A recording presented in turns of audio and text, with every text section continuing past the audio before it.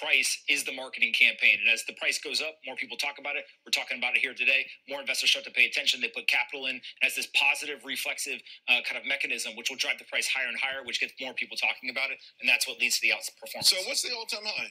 The all-time high is $69,000. The most entertaining outcome of course, is exactly what's going to happen.